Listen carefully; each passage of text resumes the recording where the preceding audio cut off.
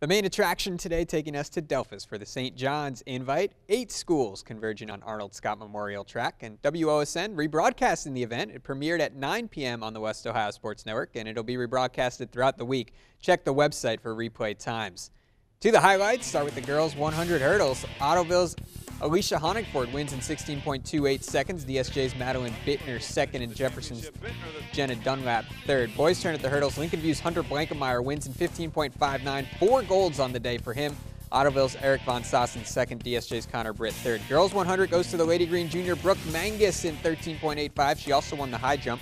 Jeff Katz Taylor Stroh second. LCC's Madison Stolley third. Boys 400, a record falls. Fort Jennings' Drew Groen with a time of 52.7, 200ths better than the record. And finally, the Thunderbirds' Emily Shreenan breaks the 2-mile record just under 12 minutes. Riley Burns second for Lincoln View. Team results look like this. On the girls' side, Ottoville, your winner.